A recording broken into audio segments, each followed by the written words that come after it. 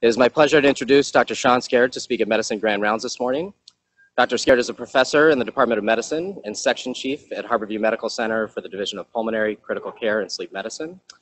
He attends in the Harborview Chest Clinic, on the Harborview Medicine or Pulmonary Medicine Consult Service, and on the Harborview Intensive Care Units, both medical and surgical.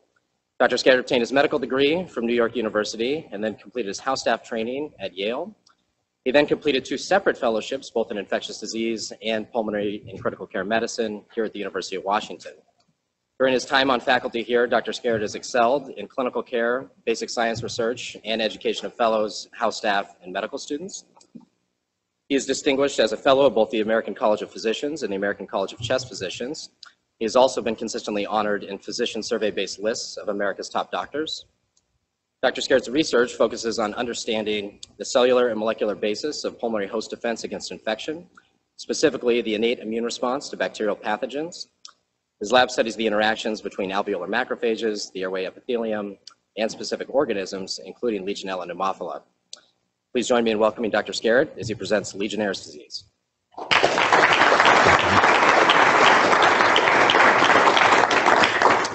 Thank you, Ryan, for the opportunity to talk about one of my favorite subjects.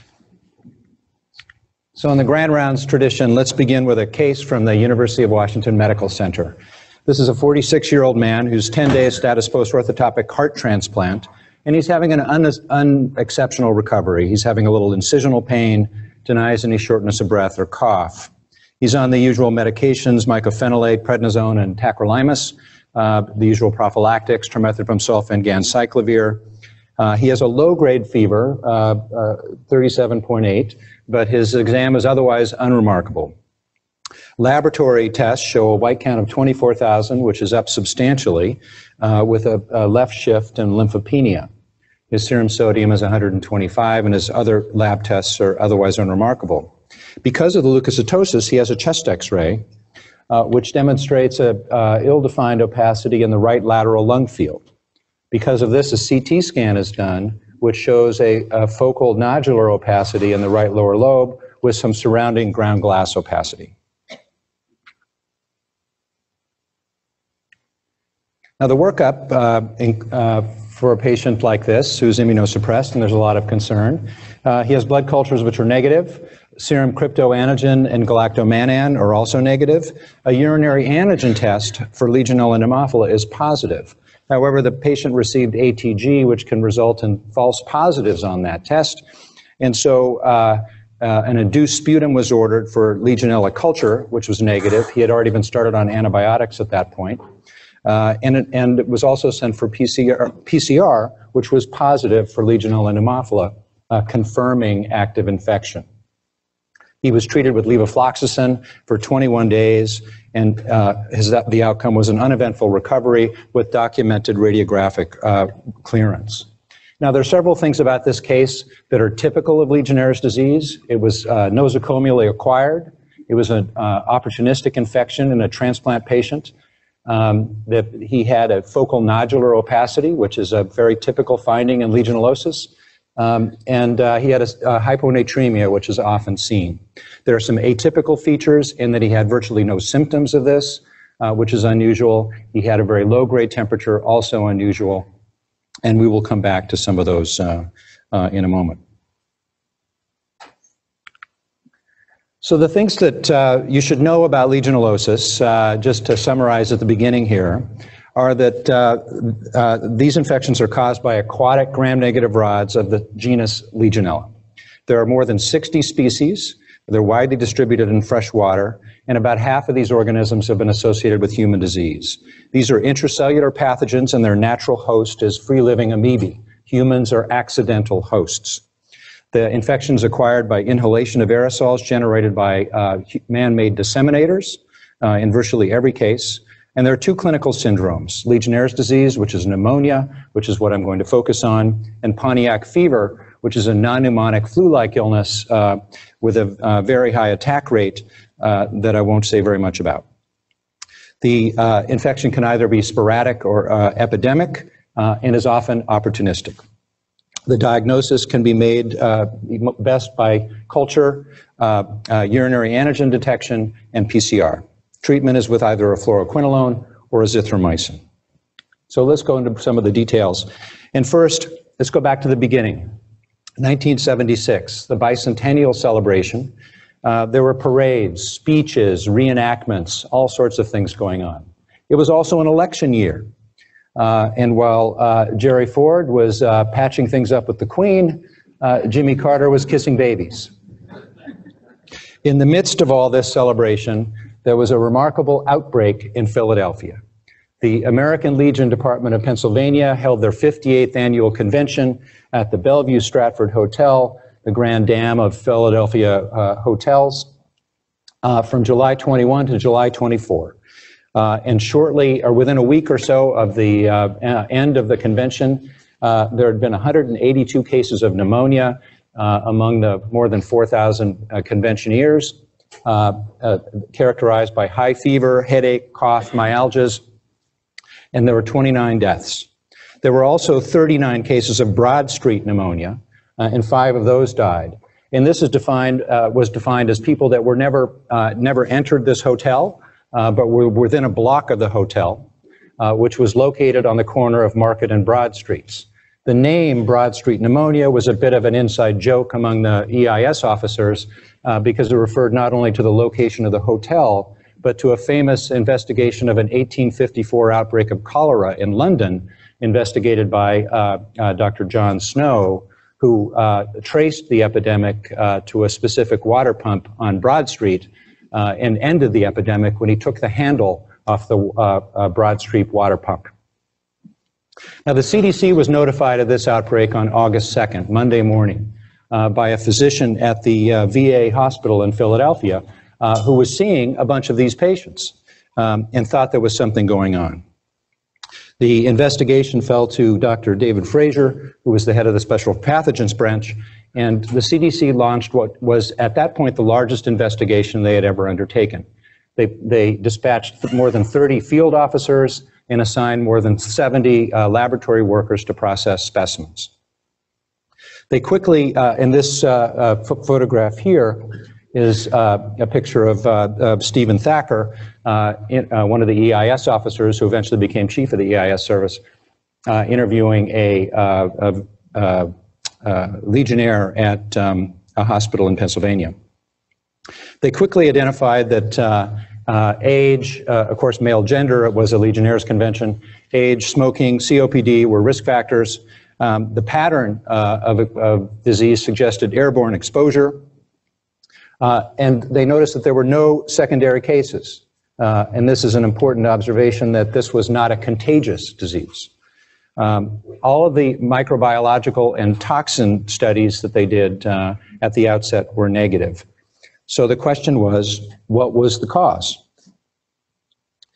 This was a big deal at the time. I was in medical school, and I remember the daily headlines that were really went on for months. There was a great deal of fear bordering on hysteria that was precipitated by this epidemic that had affected so many people and been so highly lethal, and yet the cause was not identified. There was a lot of speculation. Initially, the thought was this might be swine flu, about which there was a lot of speculation at the time. That was quickly ruled out, but the fear of swine flu persisted and, in fact, contributed to the undertaking of a disastrous swine flu vaccination campaign later that fall. There was also concern about some sort of poison, a terrorist attack. There was a lot of worry about different potentialities here. And, of course, there was also a little bit of fake news, even back in 1976. Now, as things went on without the CDC finding what the cause it was here, is that now we began to have investigations of the investigation. And in fact, in November of 1976, the officers of the CDC were called on the carpet of the Senate for hearings as to why they couldn't figure out what was going on here. This is David Frazier, the head of the Special Pathogens Branch, being grilled by the senators. Meanwhile, the work at the CDC continued, and finally there was a breakthrough in early 1977. At this point, the important work was being done by Joseph McDade, shown here with his supervisor, Charles Shepard. McDade was a rickettsiologist, and he had taken some lung tissue from the Legionnaires and injected guinea pigs in an effort to isolate Coxiella burnettii, the cause of Q fever. The guinea pigs all died, but he didn't find any evidence of Coxiella or any rickettsia.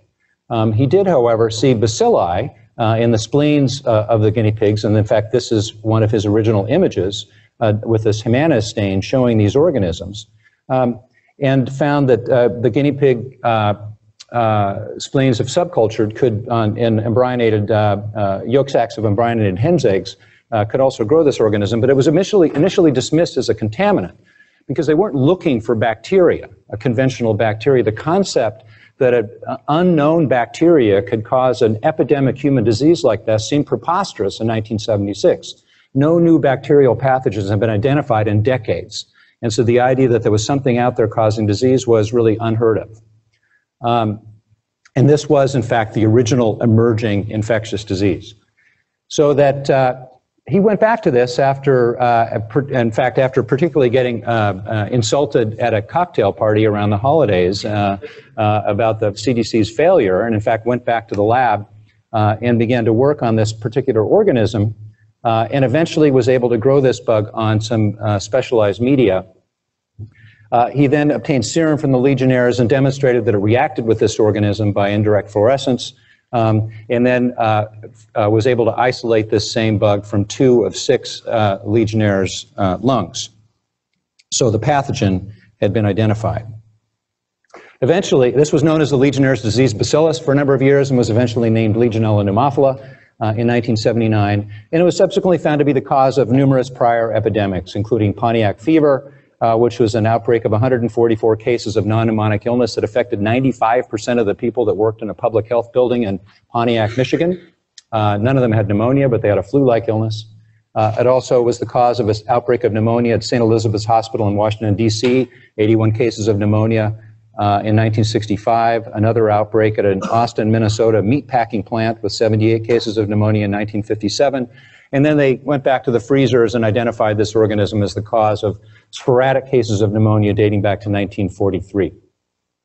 Shortly thereafter, other species began to be identified. Legionella mcdadii was identified as the so-called Pittsburgh pneumonia agent, which had been reported in 1976 and 1977 as the cause of outbreaks of pneumonia among transplant recipients in Pennsylvania and Virginia. And then other pathogenic species were subsequently identified. And not long after this, we began to see, of course, many other emerging pathogens. Lyme disease, HIV, Campylobacter, Helicobacter, other organisms that had previously not been diagnosed. But this was really the first new pathogen that had appeared as a significant cause of human disease in decades. So the family Legionelaceae now includes 1 genus, more than 60 species, and more than 75 serotypes. Half of these have been associated with human disease. They are fastidious gram-negative bacilli. The closest relative is, in fact, Coxiella burnettii, the cause of Q fever. And all of these organisms are facultative intracellular parasites. They're found widespread in fresh water and moist soil around the world. They prefer warm water. They grow well in the range of 20 to 50 degrees Celsius. They can survive at other extremes. And their natural host is free-living amoebae. More than 15 species of amoebae and ciliated protozoa will support the intracellular replication of Legionella, such as this Hartmanella vermiformis, which is packed full of Legionella pneumophila. Now, transmission to humans occurs in 3 steps. First, you have a reservoir, fresh water, moist soil, where the organism is living. Then you have to have some sort of amplifier, and that includes water storage tanks, hot water plumbing systems, particularly in old buildings that have been repeatedly remodeled, and you have corroded pipes, you have dead legs of plumbing that become coated with biofilms in places where organisms can collect. Thermal effluent, thermal springs, and even compost can be amplification sites. Then finally, you need a disseminator, something that generates an infectious aerosol from these amplifiers. The most common culprit is cooling towers, which by their structure, they emit a warm mist from the top of the tower as the water is cooled. Air conditioning systems, evaporative condensers, these are all heat exchange units that produce vapors and aerosols of warm water. Industrial coolants, shower heads, whirlpool spas, nebulizers and other respiratory therapy equipment, produce sprayers in the supermarket, excavation sites. You just have to hold your breath. So many of you may remember what happened at Mount St. Helens on May 18th in 1980. This was the mountain on May 17th. This is a mountain at 8:30 in the morning on May 18th, and this is what it looked like afterwards. Now, what does this have to do with Legionnaires' disease? Well, it has to do with the biology of Skerrett Lake, which is the lake right at the base of the mountain, on the north side of the mountain, right in the pathway of the blast and the lava flow. This is a picture of the Army Corps of Engineers hut right at Skerrett Lake. This site was closed for years after the eruption, while the Army Corps of Engineers dredged out all the water drainage and reestablished drainage and cleaned up the area. But it was also a great opportunity for field biologists to study the repopulation of the blast zone, which had obviously undergone some dramatic transformation. And one of the things that was discovered is that the biology of Skerrett Lake changed quite a bit. As you might imagine, with lava flowing into it, the temperature went up. And it was measured at 34 degrees centigrade on May 20th. Bacterial counts in the water then were very high, 10 to the 6th to 10 to the 7th CFU per mil. There were many species of algae and protozoa, and there was high mineral content, including iron. Turns out these conditions are really ideal for growing Legionella. And in April 1981, the Washington State biologists noted that there were several reports of a number of cases of febrile respiratory illness among visitors to the blast zone. These were Army Corps of Engineers personnel, scientists that were visiting the area, and the cause of this was not identified. Now, they found 6 species of Legionella in the water, including 2 niche species, St. Helensii and Spirotensis, and frankly some other species that they never bothered to work up further. But there was concern raised about whether this might be a health hazard. Now, once the Army Corps of Engineers was finished, they were going to open up this area to tourism. So you have to envision men in their 50s and 60s and 70s, smokers with a little COPD, pulling up their RVs to the Mount St. Helens area and inhaling the fresh mountain air. So the question is, would that be potentially dangerous? So we tried to find out. This was a project that was initiated by Rich Loxley, who was a newly minted assistant professor at the VA at the time. He's been at UCSF now for a number of years, doing rather well for himself. But he and the State Biology Laboratory pitched the idea to the Army Corps of Engineers that we should investigate this. And they said, yeah, that sounds like a good idea. And I got to tag along. I was just beginning my research fellowship at the time, and I was interested in this disease. So the Army Corps of Engineers flew us in there by helicopter, and we brought along 12 guinea pigs in cages, and we distributed these guinea pigs at different sites near waterways with visible mist in the blast zone, and then in some control areas outside of the blast zone. We put them down in the morning. We got the helicopter pilot to fly us down to the Calais River to do some steelhead fishing, and then to pick us up and bring us back at the end of the day so we could pick up the guinea pigs. We then took them back to the laboratory to study them. So, I mean, here's Rich collecting a water sample. Here's one of our guinea pig cages, and there's yours truly with another guinea pig cage. We took them back to the lab, and then I studied these animals for evidence of humoral and cellular immunity, observed them for signs of illness, and we found no illness, and we found no evidence of an immune response. And so we concluded there did not appear to be a major hazard because guinea pigs are exquisitely sensitive to this infection. And this observation fits with what's been noted over the last 40 years, and that's that despite the prevalence of this organism in the natural environment, almost no cases of disease are associated with exposure to natural sites. that virtually every case is a result of inhalation of aerosols that are generated by a man-made device. So the risk factors for Legionnaires' disease are summarized here. Host factors have been well described. They were really evident from the very early outbreaks. Male gender, cigarette smoking, chronic lung, heart, kidney disease, diabetes, hematologic malignancy, transplantation is a big risk, and immunosuppression. Corticosteroids increase the risk by 2 to 6-fold, and TNF antagonists have emerged as another risk factor for this disease. And then, in addition to a susceptible host, you have to have an exposure history. Travel is often observed because of the association with hotels and cruise ships. Exposure to whirlpool spas, having new plumbing work done in your home or building where you work, disruptions in water supply, being near a decorative fountain, proximity to a cooling tower, and particularly in the southern hemisphere, working with potting soil, which has been associated with Legionella longbeachii infection, which is the cause of 30% of Legionnaires' disease cases in New Zealand and Australia. The clinical features of Legionnaires' disease are well known.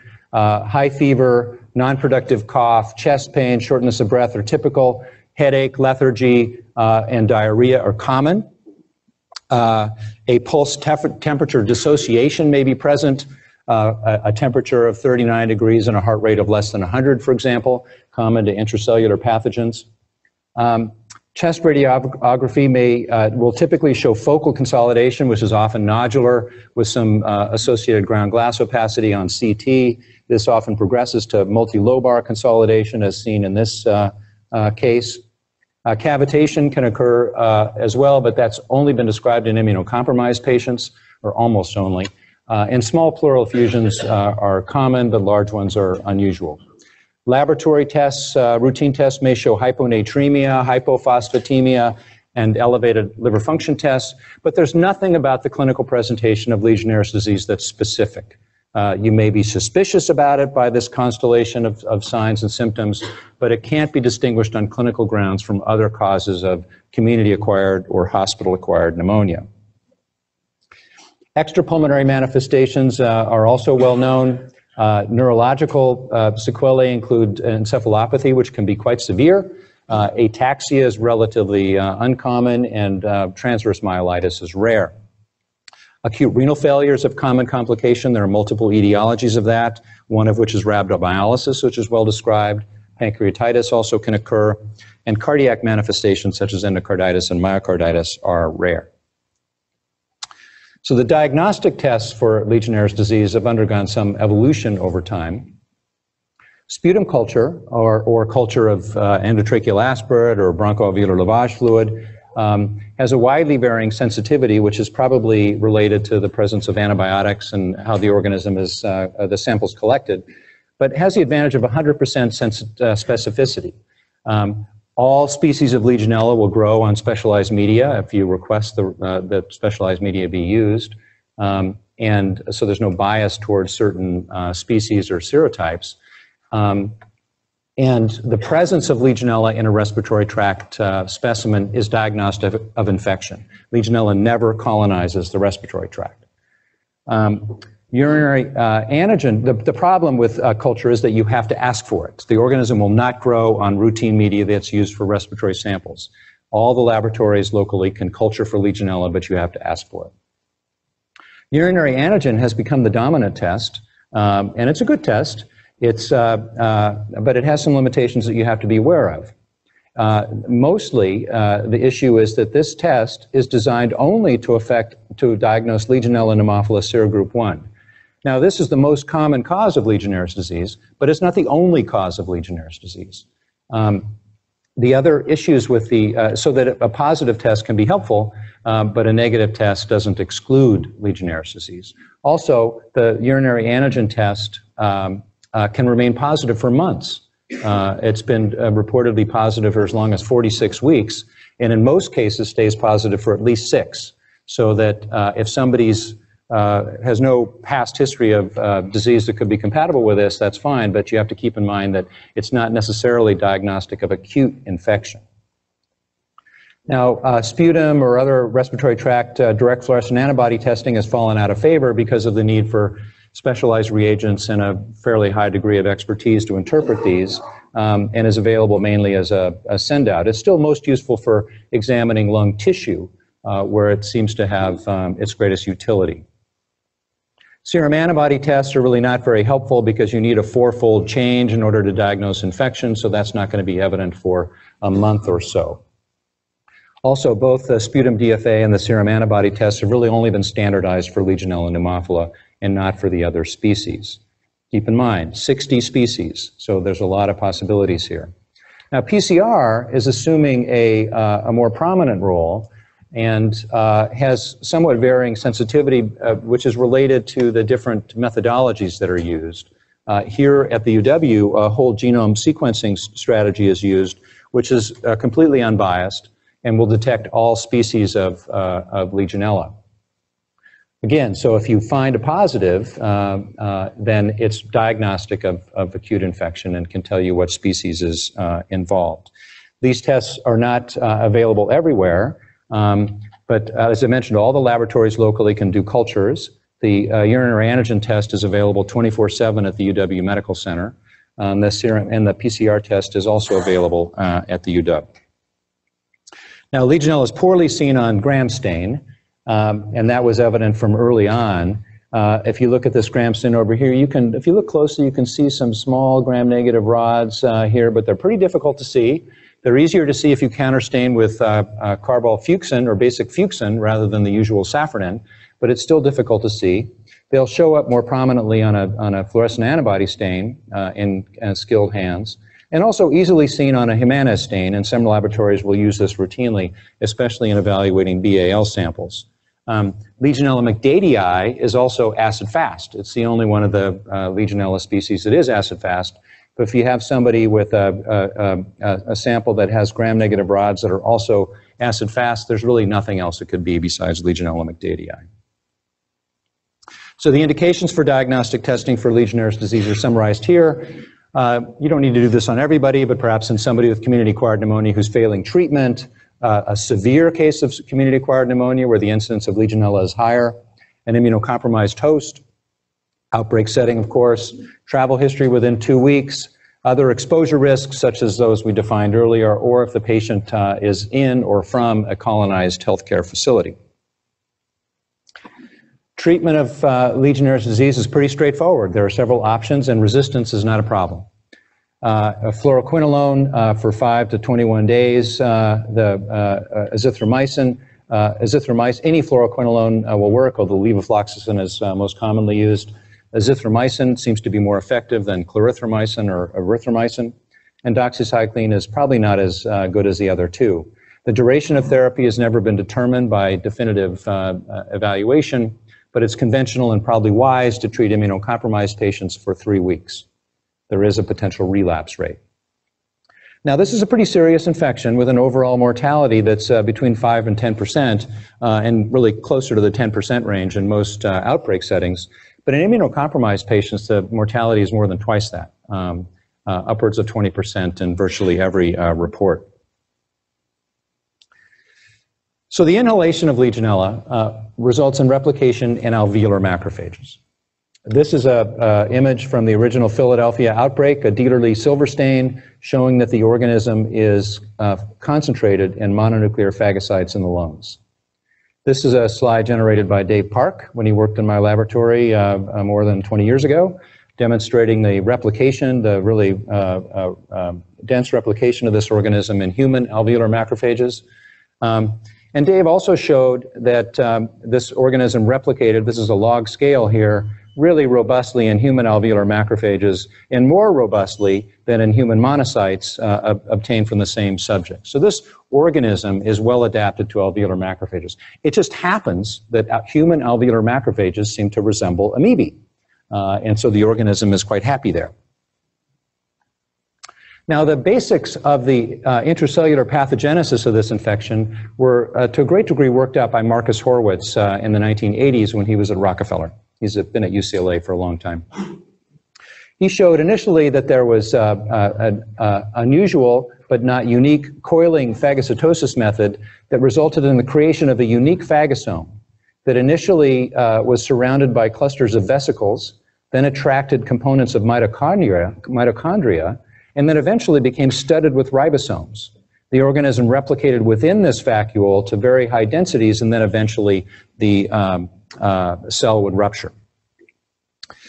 The mechanisms by which this organism is able to accomplish this feat is a result of its DOT ICM type 4 secretion system. Now, DOT stands for defect in organelle trafficking, and ICM stands for intracellular multiplication. And these are two distinct loci that encode 27 proteins that make up this type 4 secretion system. This system spans the vacuolar membrane and exports more than 330 protein effectors into the cytoplasm of the host cell. This is the largest arsenal of any bacterium, the largest arsenal of effectors of any bacterium by far. More than twice as many as any other known agent. Coxiella has about 150 with a very similar secretion system. Most of these effectors are unique to Legionella. Some are in fact of eukaryotic origin, meaning they stole these proteins from amoebae so that they could better manipulate the host cellular machinery. Many are functionally redundant, which is also very unusual among bacterial effectors, and some are meta-effectors, meaning they don't directly target the host functions, they target the activities of other effectors, so they can modulate their own effectors during different stages of the intracellular infection. This system serves to establish the replicative niche and to interfere with host defense. Now, these effectors include a variety of ubiquitinases and deubiquitinases, GTPases, phosphatidyl-inositol phosphatases, and they serve to regulate or interfere with virtually every aspect of the cellular machinery.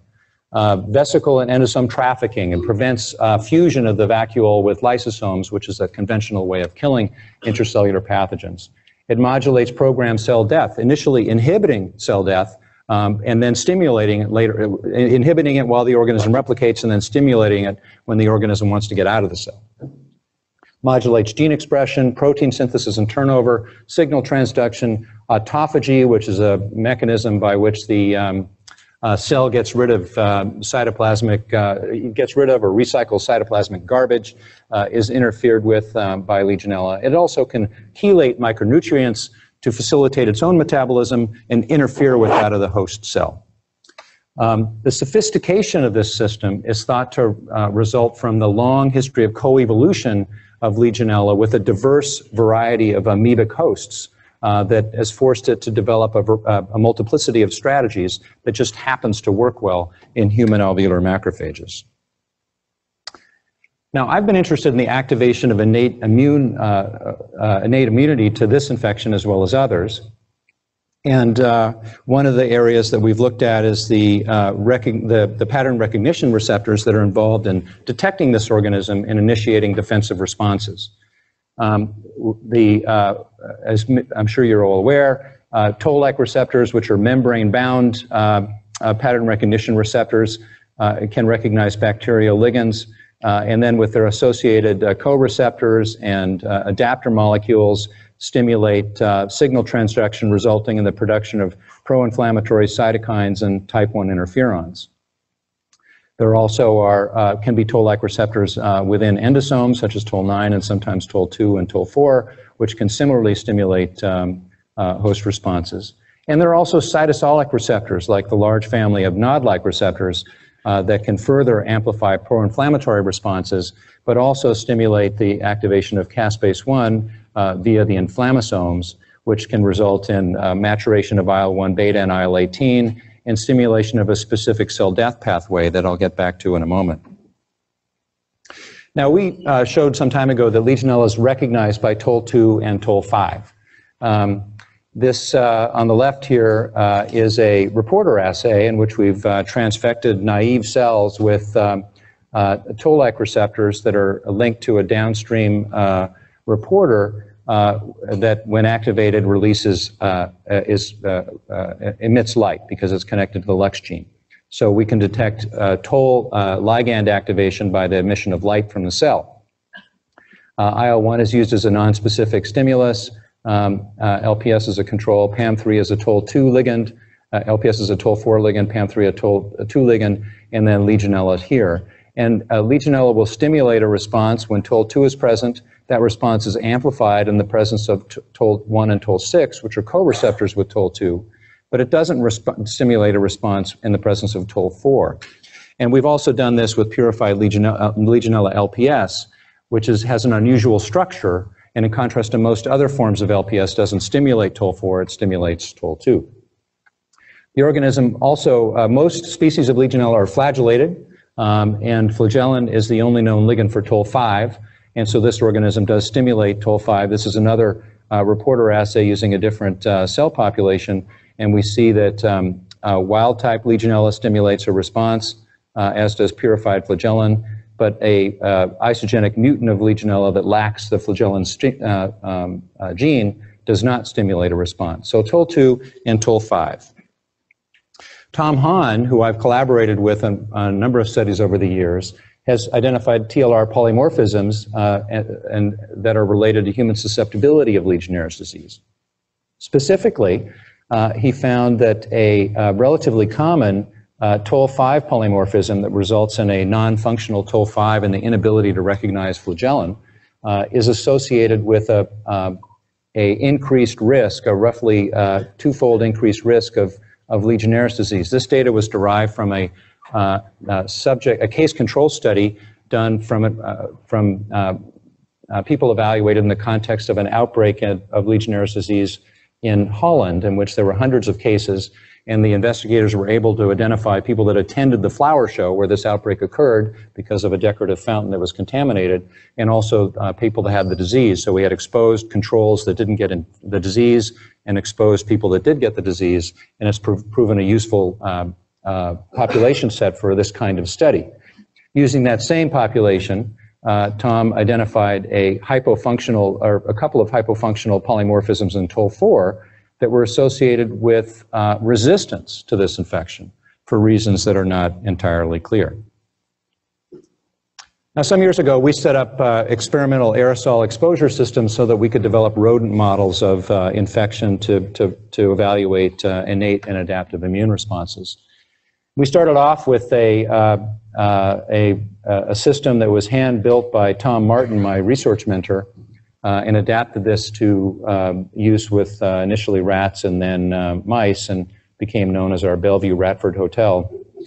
And then we subsequently moved on to a more sophisticated computer-driven system that we continue to use now.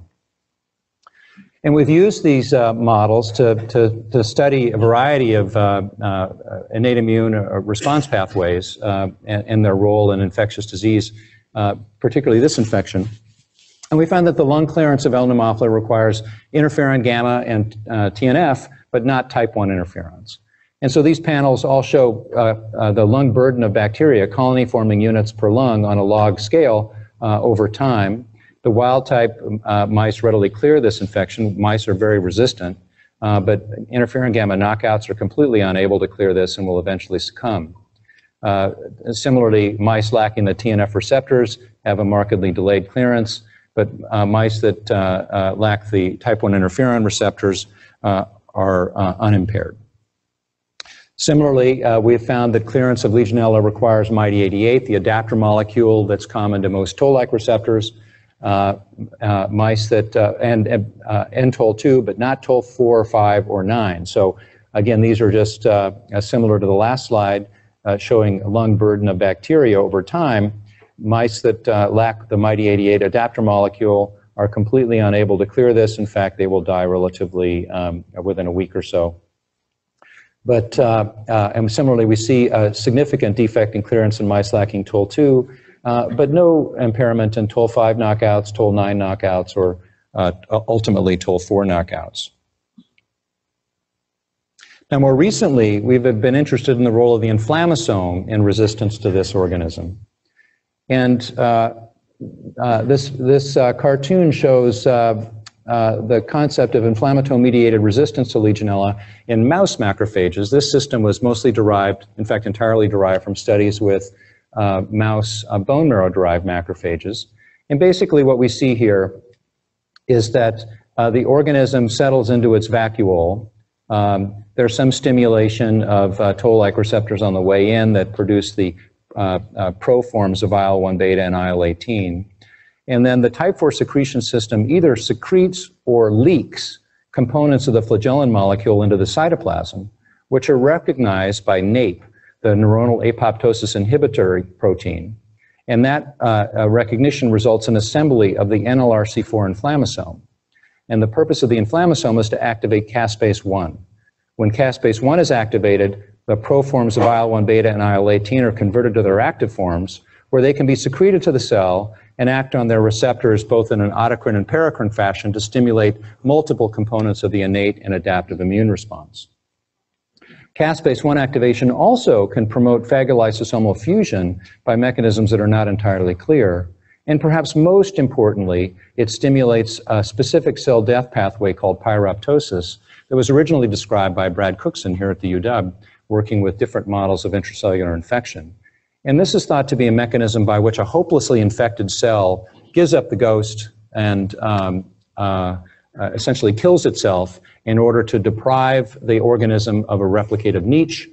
And in contrast to apoptosis, this is a disruptive cell death mechanism that releases inflammatory mediators into the surrounding media that also then serve as a danger sign.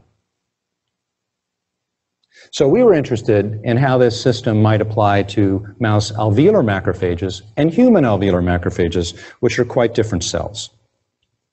So we found that the inflammasome activation in a mouse alveolar macrophages does indeed require flagellin and NLRC4. This shows IL-1 beta secretion, where if we stimulate macrophages with the wild-type strain of Legionella, we get IL-1 beta, a marker of inflammasome activation. If we use an aflagellar mutant, it doesn't occur. This reaction doesn't occur in mice lacking the NLRC4 inflammasome. Similarly, cytotoxicity, a measure of pyroptosis, is stimulated by wild-type bacteria, but not by the aflagellar mutant. And again, this requires NLRC4. Not surprisingly, flagellin and NLRC4 mediate resistance of mice to Legionella, and that's evident both in the interaction of alveolar macrophages in vitro and in clearance of the infection in vivo. In the left panel here, we're seeing replication of the organism using strains of Legionella that express the LEX gene so that replication can be measured by light emission from the cell. And so luminescence on a log scale is shown here over time, and we see that the aflagellar mutant replicates readily in the cell, but the wild-type strain does not, nor does the strain that lacks the type 4 secretion system. So if there's flagellin present, the pyroptosis is activated and the bacteria can't replicate. In knockout macrophages that lack NLRC4, both the wild type and the aflagellar mutant replicate. And then in mouse challenge studies, mice that lack this inflammasome have a significantly delayed clearance. But as we know, mice are not humans, as we're frequently reminded. So there's value to looking at human cells, and we've found that, or others have found, that human NAPE differs from murine NAPEs. This is the key receptor that activates this inflammasome, whereas mice express multiple NAPE proteins. NAPE1 senses the needle proteins of type 3 secretion systems. NAPE2 senses membrane-spanning rods. NAPE5 and 6 recognize flagellin. Humans express only one NAPE protein, which recognizes the needle protein of type 3 secretion systems, but only the full-length isoform senses flagellin and not very sensitively. And there may be cell-specific isoform expression. We, in fact, found that Legionella does not induce flagellin-dependent inflammasome activation in human alveolar macrophages. So, again, looking at IL-1 secretion as a marker of inflammasome activation, there's really almost no IL-1 induction by either wild-type or aflagellar mutant Legionella. We can induce IL-1 secretion by stimulating with a needle protein, transfecting the cells with a needle protein, but not with purified flagellin. So the human alveolar macrophages don't recognize flagellin and don't stimulate IL-1 release or inflammasome activation in response to Legionella. Similarly, very little cytotoxicity occurs, and it's not significantly different between the two strains of bacteria that we tested. Finally, flagellin expression does not influence replication of Legionella in human alveolar macrophages. This is, again, a luminescence assay on a log scale, and both the wild type and the aflagellar mutant bacteria replicate equally well in contrast to the mouse macrophages. So, in human cells, there is no NLRC4 inflammasome-mediated resistance to Legionella. If flagellin is leaked or exported into the cytoplasm, it is not recognized by NAPE. There is no caspase-1 activation. There is no inhibition, or there's no promotion of phagolysosomal fusion. There's no pyroptosis, and very little secretion of IL-1 and IL-18. And this probably explains the difference between mice and humans in terms of their susceptibility to this disease. Back to humans. Legionnaires' disease is on the rise. Most cases are sporadic. It accounts for somewhere between 1 and 10% of cases of community-acquired pneumonia with regional differences, but a higher proportion of severely ill cases that come to the ICU. Outbreaks get most of the attention associated with hotels, resorts, cruise ships, hospitals, and skilled nursing facilities. Summer, fall is most common. Warm water, again, aerosolizing warm water, but it can occur year-round. And notably, the incidence is rising. Between 2000 and 2015, these are CDC data, there's been a more than 4-fold increase in the reported cases of Legionella. 6,000 cases were reported in 2015 to the CDC. It is a reportable disease. And that's thought to represent less than 10% of the total number of cases, because the disease is underdiagnosed and underreported. For example, at Harborview, we rarely diagnose cases of Legionnaires' disease. I can remember a handful over the course of the last 10 years. And yet, when Dave Park and Dick Root and others did a random prospective study of cases of community-acquired pneumonia admitted through the emergency room in the 1990s, 523 cases, Legionella infection was found in 7%.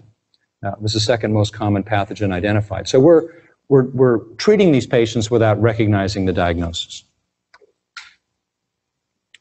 In Washington State, there's a similar trend. 253 cases from 2005 to 2013, ranging from 14 to 42 cases per year. 40% of these cases are immunocompromised, and the incidence tripled between 2005 and 2013. Most of these cases were diagnosed by the urine antigen test, which accounts for the prominence of Legionella pneumophila. The blue is Legionella pneumophila, and the other colors here are other species that are identified. Others that have been isolated in the state include McDadii, Dumafii, Longbeachii, Bosemannii, Felii, and Massachernii. But given that most of these cases are diagnosed by urinary antigen testing, it's only going to be L. pneumophila that's confirmed. What about at the UW Medical Center?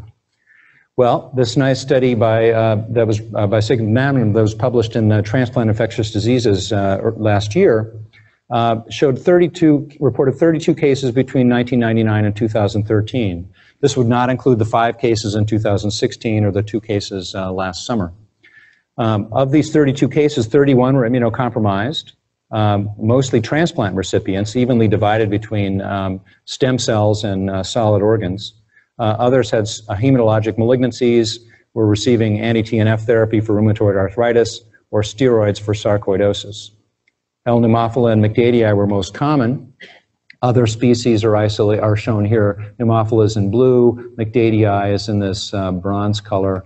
But again, Tucsonensis, Wadsworthii, Dumafii, Longbeachii were also seen. Wadsworthii, named after the Wadsworth VA, which is now called the West Haven or the West LA VA, had more than 200 cases of Legionnaires' disease over the course of 5 years. Longbeachii, named after the Long Beach VA. The mortality was 32% in transplant patients despite antibiotic treatment. And what this shows is that in a place like the UW, where we have a lot of immunocompromised patients, these are going to be the ones that are going to tell us when there's trouble in the air. So, summarize again, things to know about Legionellosis. It's caused by aquatic bacteria of the genus Legionella, more than 60 species, widely distributed in fresh water, intracellular pathogens whose natural host are amoebae, acquired by inhalation from aerosol disseminators. There are 2 clinical syndromes, Legionnaires' disease pneumonia, Pontiac fever, non-pneumonia, sporadic or epidemic, often opportunistic, diagnosis by culture, antigen detection, or PCR. Treatment with a fluoroquinolone or azithromycin. So I'll leave you with this song written by Bob Dylan. His take, the song called Legionnaires Disease. His take on the epidemic. He had some unusual ideas about the pathogenesis of this. And I'm not sure, I don't believe he actually ever recorded this, but others did. That Legionnaires Disease. So that's it. Thank you for your attention, and I think we have time for a little bit of questions.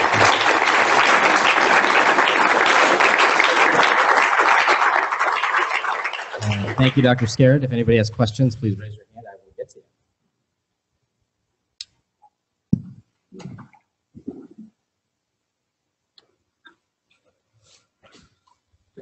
That was a great talk, Shawn. Thank you. Can you talk about why guinea pigs are so exquisitely sensitive if mice are very resistant? Why guinea pigs are? You know, that's really not known. I mean, they were used as a model system early on, and until not that long ago, I used them mostly to passage the organism because they grow so luxuriantly. I suspect that the difference is probably related to inflammasome activation, but it has, to my knowledge, that has not been tested. Shawn, yeah. I'd be interested in knowing whether we are aware of the incubation period for Pontiac fever. It's interesting, the incubation period for Pontiac fever is very short. And whereas with Legionnaires disease, it's between 2 and 10 days, some cases maybe as long as 14. In the outbreaks of Pontiac fever, it was 48 hours or less in most cases. So that's a very different syndrome. And you know, the Pontiac outbreak where essentially everybody in the building got sick and got sick very quickly all at the same time suggests a different pathogenesis. And whether that's related to inoculum, it's not clear. There was a case, 2 cases reported in Science actually by David Fraser, the person in charge of the original outbreak who went on to become president of Swarthmore College. He reported 2 cases of people that were that went to clean out a water tower. The first person went in the water tower while the fan was still on, and he got Legionnaires disease. The second person went in after the fan was turned off, and he got Pontiac fever. And so they were speculating that it was a dose phenomenon, but the fact is it's not really clear, nor is it understood why the incubation period is so short. Yeah. Hi, thanks for a great talk. There was a story on NPR the other day about a Legionnaires outbreak in Flint, Michigan that coincided with the lead crisis. The thought being that the lead was binding the chlorine in the water and then allowing for more Legionella to grow. I'm wondering if, and then when you mentioned the Spirit Lake issue with high iron levels in the water, I'm wondering if heavy metals in the water have been sort of considered as an additional factor in some of these. Yeah, that's a good thought. And I heard the same story actually, and they interviewed Michelle Swanson, who I know, who's been studying this disease for years. Right, Flint basically they switched water supplies, they traded lead toxicity for Legionnaires disease. So, you know, but it was interesting because it did seem to be related. There was an interaction between the lead and the chlorine that affected the infectivity. And I think those are factors that we really have very little understanding of, but I suspect there's much more of that is, despite the fact that there's a great deal of attention paid to the water biology of this organism, I mean, including here locally, this is a big problem. It's virtually impossible to get rid of. And most hospitals have given up monitoring just because it's hopeless. The bug is there. The question is, how do you keep it under control? But this kind of understanding can be helpful in designing domestic systems and perhaps in monitoring and treating institutional systems. Yeah. So continuing sort of down that pathway, first of all, thank you for that excellent presentation. Continuing down that pathway though, has anyone looked into the effect of aerosol particulate size on the infectivity of Legionella? Yes, there's been a lot of work done on that, and basically this is an alveolar pathogen, and there really is no airway involvement with this infection, so the particles have to be between 2 and 5 microns in size to reach the alveoli. Smaller particles will just go in and out, and also probably wouldn't support the bacteria. There are different strains of Legionella that probably have differing stabilities in aerosols in terms of their resistance to desiccation. As the aerosol droplets are cooled, they become smaller. and that probably impacts on the infectivity. So there's been a lot of work done on that. Also, the presence of amoebae that in the aerosol can also impact on infectivity. Legionella becomes more virulent if immediately after it's infected an amoeba as it's searching for a new host, and that also impacts on aerosol infectivity. So there's been a lot of research about that. Yes? Again, thank you for a beautiful talk. You mentioned that it's really difficult to eliminate the bacteria. What should be done in institutions to either prevent or sequester or essentially control prevention of disease or prevent disease? Well, I mean, there's a lot of controversy about that. And the usual things that are done, I mean, hyperchlorination works, but it's damaging to pipes. It can disrupt biofilms and create other problems. UV light has been used. I think the probably the most important thing is just maintenance and making sure that you get rid of old stuff that you don't need anymore. What was done here is really an intensive effort at diagnosis to identify cases and make sure that they, and also to identify where the organism was. Legionella it's in one of the towers, Pacific or Cascade, I forget which one, Legionella pneumophila, but is not in the other towers. There are other species that are in the other towers. So, I mean, that kind of monitoring may be helpful. There's much controversy about whether monitoring is useful, just because it's so likely to be positive. And the CDC has been really a little bit unclear about this. So I think the important thing is being able to recognize when you've got a problem. I mean, in a place like this, we have our sentinel canaries, all this population of immunocompromised patients that are going to tell us when there's a problem. Being aware and attentive to that. And then the other thing that was done here locally is filters. After the 2016 epidemic, they hyperchlorinated the water supply, and then they added endpoint filters to faucets and showers, 0.2 micron filters that are standard bacterial filters. The trouble with those is they can get they need to be replaced very frequently, often within days. It's very expensive. Strategies. Another strategy that I was talking to Andrew Bryan about recently is that I haven't seen much about is trying to target the protozoa and using a larger filter more proximal in the system to try to prevent access of protozoa. Those filters would be easier to maintain because the protozoa are so much larger, but I'm not aware of evidence that that's been used effectively. But this is a big issue in industrial hygiene. Okay, well, thank you so much.